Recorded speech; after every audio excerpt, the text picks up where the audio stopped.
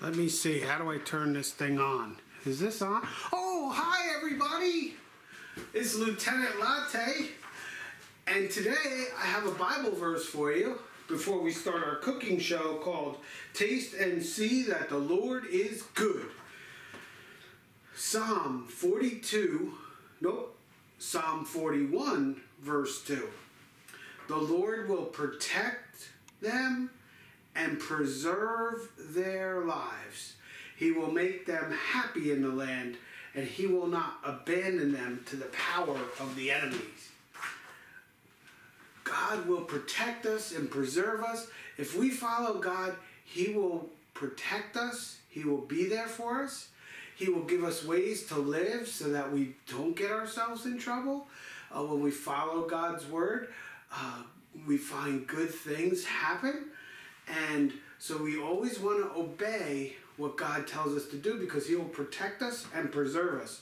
Just like this tomato sauce that Pastor Tom made, what he does is he puts this into boiling water, and it kills all the bacteria and everything inside it.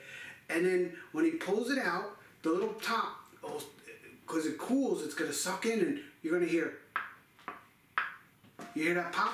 And when that pops down, that means it's airtight and no germs can get in. When we follow God's word, we don't do things that could cause us harm. So that's why it's important. So we're preserved. It said in Psalms, it said we'll be preserved by the Lord, just like this tomato sauce that was made in August was preserved, because nothing bad could come and happen to it. But I just got one funny question. Pastor Tom said this is called canning, but it's a jar, so shouldn't it be called jarring? I'm just so confused. Hold on a second. Lieutenant, Colonel K-Cup's down here pulling at my leg. Hey, what is it? What is it, Colonel K-Cup? Colonel K-Cup, what is... Oh, he gave me a K-Cup. Okay, well, I'll tell you, I'll read it. Colonel K-Cup wants me to read it. The word canning is used to describe the process of preserving food in a container. The word canning was used long before tin cans or metal cans were invented. Then the mason jar was invented, and the word remained canning, and it did not change to jarring. Oh, thank you, Colonel K-Cup. So canning is the process of putting stuff in here and preserving it.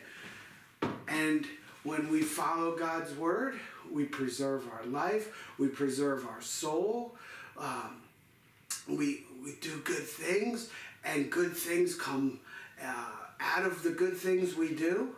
So we need to follow God's word so that we could be preserved, just like food in a can or a jar or anything that was canned is preserved.